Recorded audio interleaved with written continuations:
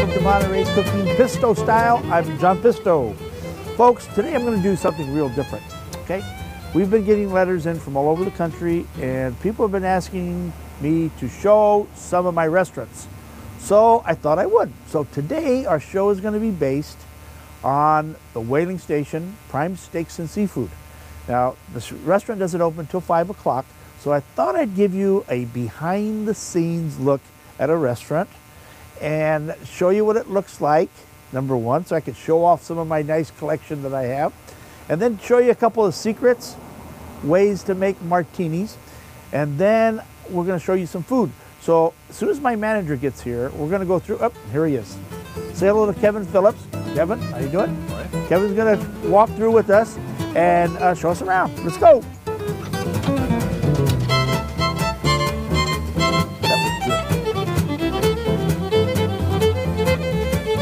Well, Kev, you know, this building has a real interesting history.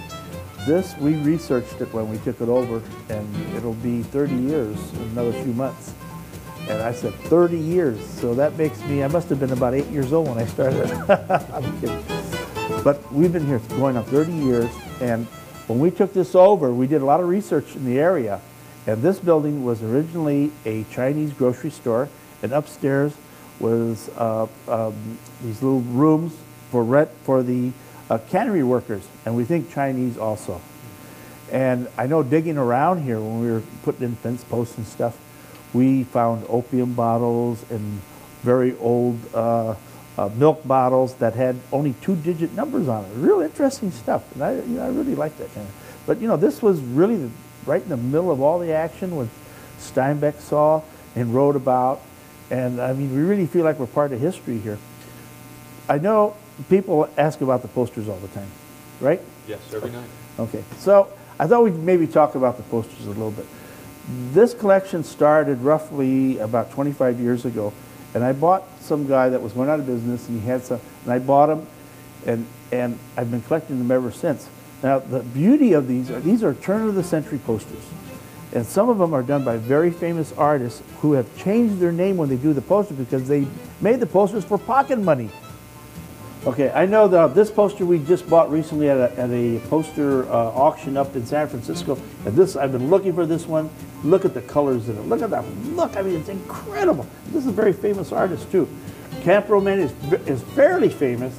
There's not too many of those around now. But look how beautiful these are. The colors. These were done on stone, folks. On the stone, they carve them out, they rolled them. I mean, they're really, to me, works of art. The color's incredible. We've got a Sandeman poster. Again, the colors, I know this one has become very collectible. Then we have some other ones that I had. We ran out of posters at one point while we were building while we remodeled this restaurant. And I had an Italian painter walk through the door saying he needed to work in Italian. And I opened up my poster book and I says, "Can you paint this?" And he says he could. So folks, some of these are frescoes. He painted them right on the wall out of the poster book. You can't even tell. God forbid if I have to ever leave this building. I hope I don't. But they're just beautiful. We also did one poster that says Pisto's Pasta. And I put that in because a lot of people come in, they say, "Where's John?" And this way I'm guaranteed to be here every night because then they say he's over there and they point to the poster on the wall. So that works out. Then we did another big mural by a local Chinese artist and my love for mushroom, and you can see the Pacific Coast and Monterey and Pebble Beach, and you see all the different types of mushrooms that are growing there. Okay, that's my poster collection.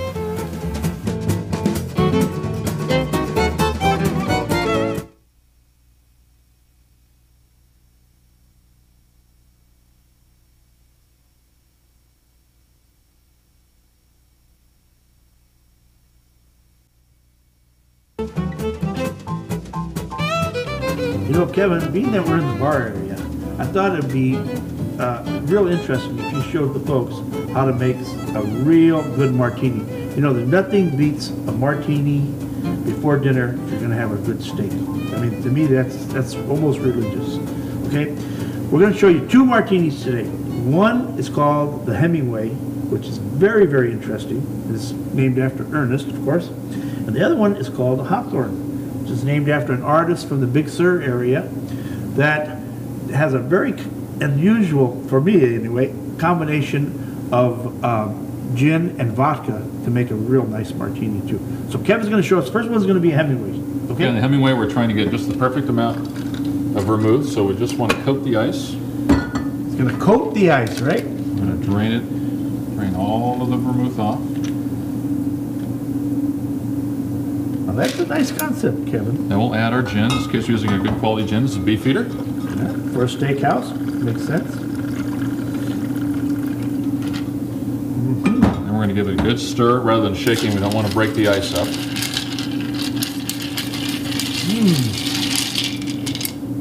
We've also chilled our glass. Okay. Strain this.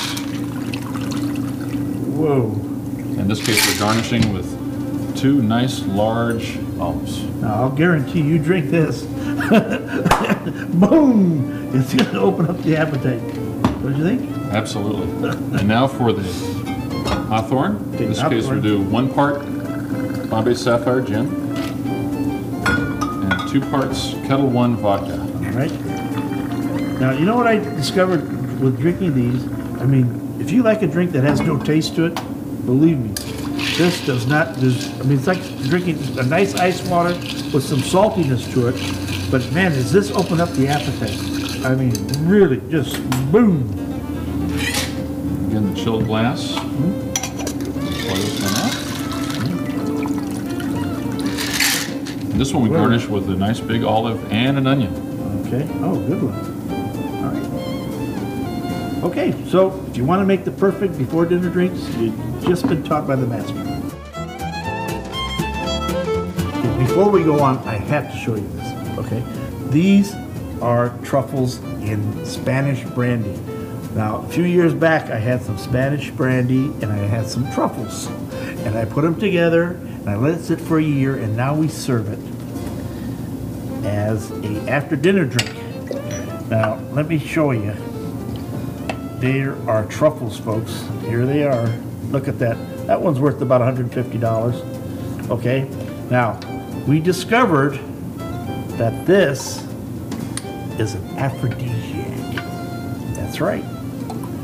Now, let me tell you, I won't drink any now, but this is incredible. No one else makes this in the world. Believe me, okay? You know, what's a real steakhouse without a live take? Now, let me show you these guys. Oh, boy. Oh, boy. Well, whoa! Well, when okay, let me show you these guys. Now, can you see him? Okay, here he is. I'm going to show you real quick. Okay, that's a small one. All right, I'm not going down there for the other one, believe me. But hey, I tell you, I could eat one of those, no problem. Nice, fresh Maine lobster. Okay, let's go on.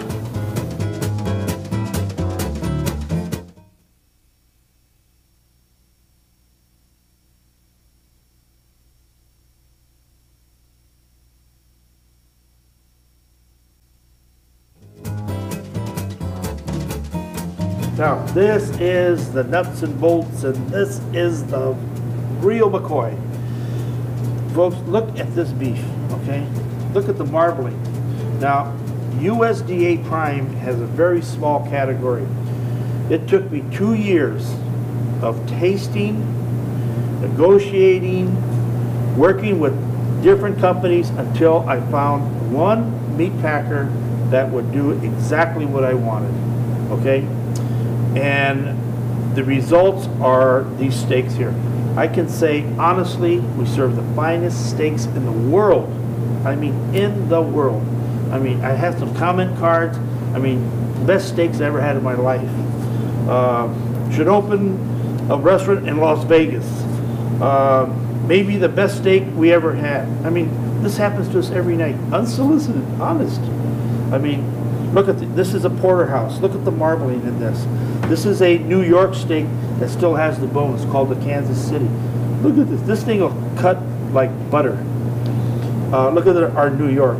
And I've tried them, and I've tried them around here. I've tried them in Monterey. I've tried them in San Francisco. I've tried markets. I put them side by side by my steak. We come out without any doubt at all. Look at this is our man-sized steak. Look at the size of that sucker. Isn't that something? On our fillets. Well, I can do a lot of talking, but now it's time to really put my money where my mouth is. Okay, so let's go outside and let me show you what the whaling station's all about. Okay.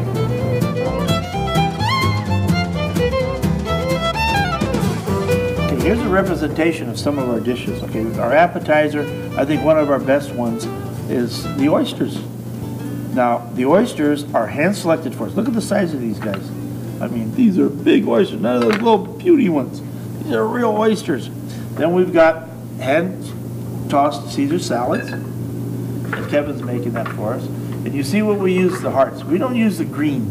These are the heart. I mean, it's real quality. I know sometimes back east, it's hard to get good romaine, but we're lucky being here in California. We always have great romaine.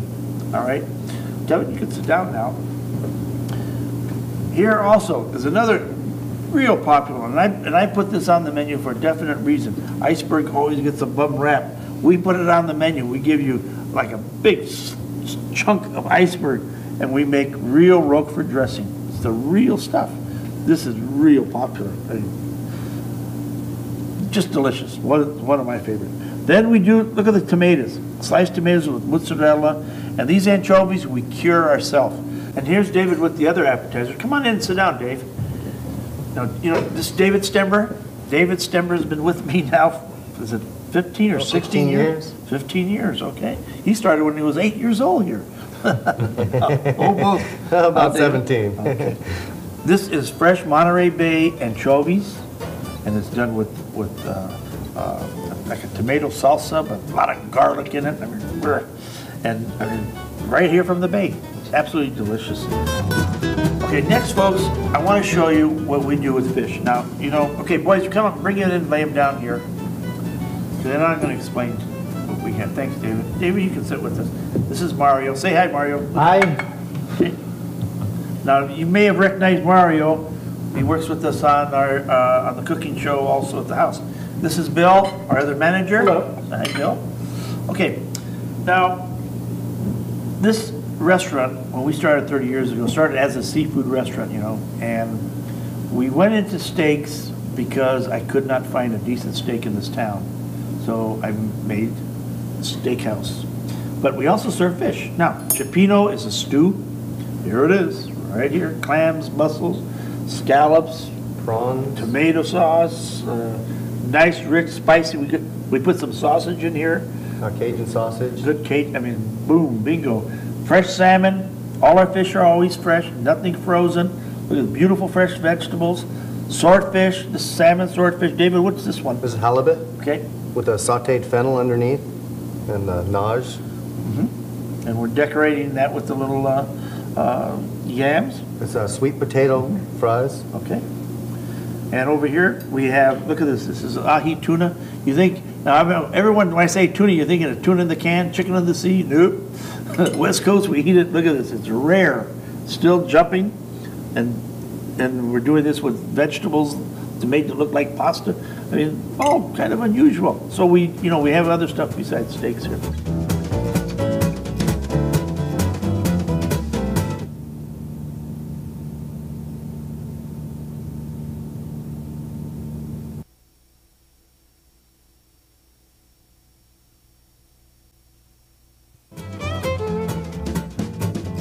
Okay, now I'm going to show you this is my hobby, the thing I do on my time off, and that's hunt mushrooms.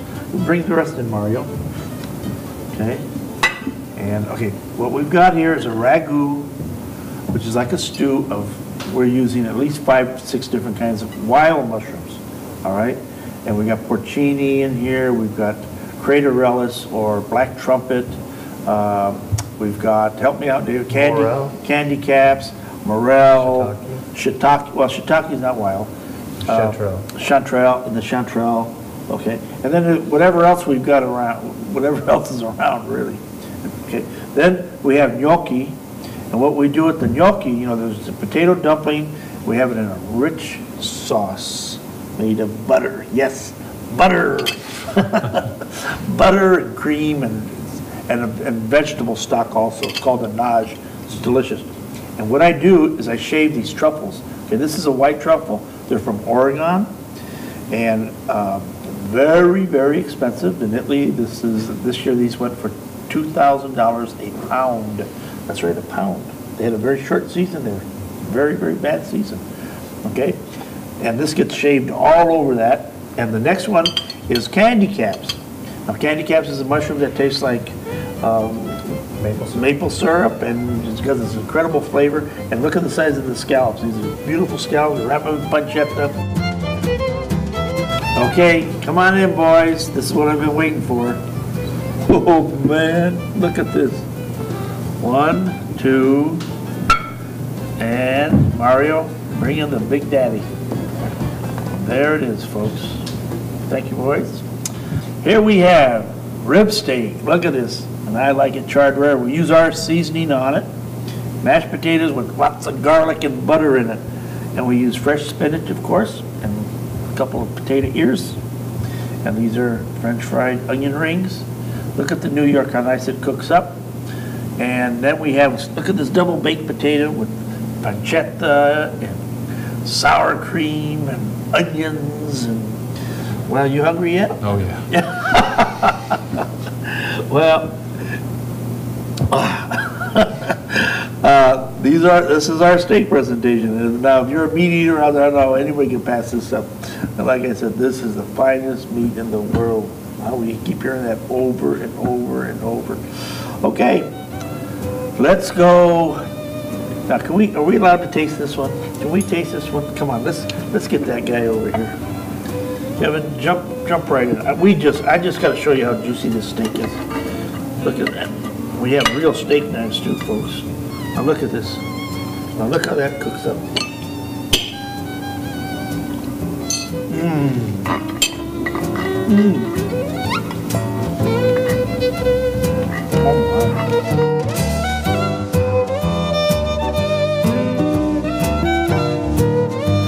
Well, you know, we have, of course, a very, very large wine list. And, you know, Monterey County has over 32 to 34 different wineries. Of course, we like to favor our neighbors, and who make very, very delicious wines, by the way. But we've got Napa Valley, we even got French wines, we got some Spanish wines, Australian. I mean, the full gamut, you know, whatever you like. Some very rare ones. We got, look at this 1980 Opus 1. Look at the Silver Oaks. Of course, Lockwood, this is Monterey County, as is Shalom. Morgan's Monterey, too. So, you have to have a great wine list to have a great steakhouse. Okay, let's bring out the desserts, boys. Now, again, this is just a representation. These are some of the desserts we got. Oh, my. Oh, my. My. Okay, thanks, guys. And what else we got? Okay, this is the pride and joy of Central Coast. Okay, let me show you what we got here first. Strawberry shortcake. Look, strawberry sauce with our cheesecake. Look how nice and thick that is. What would be a great steakhouse? What's a great steakhouse without a good cheesecake? Right, gotta have it. Creme brulee. Kevin, what's this one? It's our chocolate decadence. Wow, that'll get you. Then look what we got here. These are long stem berries. You know, these berries were pioneered here about maybe 25 miles away from here back, a number of years ago. And I've seen them 3 times the size of this. Later on, this is just starting to get underway here. These, of course, are Driscoll strawberries. Look at this. See something? Wonderful. Beautiful.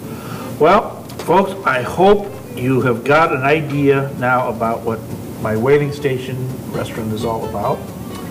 And thank you for the opportunity to let me show you and show off to you what these restaurants are about. Let me add too, Kevin, you know as well as I do that Our competition is very keen here in Monterey, Pacific Grove and Carmel, and we got to stay on our toes just to keep up with everybody. There's many, many fine restaurants in Monterey. So I'm going to go back and get that steak. We're going to maybe taste one or two of these wines. So thanks for tuning in, okay? Keep watching.